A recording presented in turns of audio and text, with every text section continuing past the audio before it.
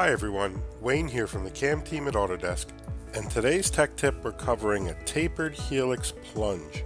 One of the greatest benefits of working with our adaptive clearing toolpaths is your ability to cut at greater depths. But one of the challenges that this brings is how do you get your tool to that depth? Using a standard helical plunge to get down to that depth could cause recutting of the chips and work hardening of the material.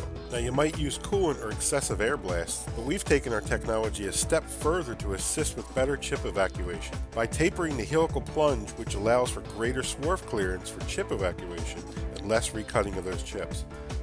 Here we have a 2D adaptive clearing toolpath with the helical plunge going straight to clearing depth.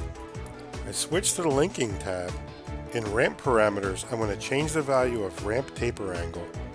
Many tool manufacturers recommend a value between 3 and 5 degrees seems to work well. Change it to 5 degrees and select OK. Our helical entry has been updated to show the taper.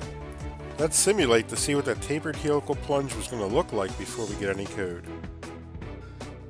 We can see that with each helical pass along the depth of the tapered wall, we've left room for chip evacuation, which prolongs tool life and reduces the chances of breakage before you reach clearing depth.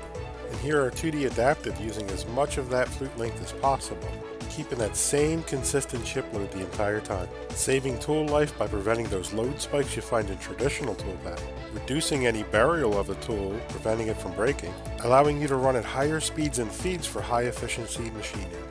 You can set up a tapered helical plunge in the exact same way using Autodesk Inventor HSM, HSM Works, and Fusion 360 CAM.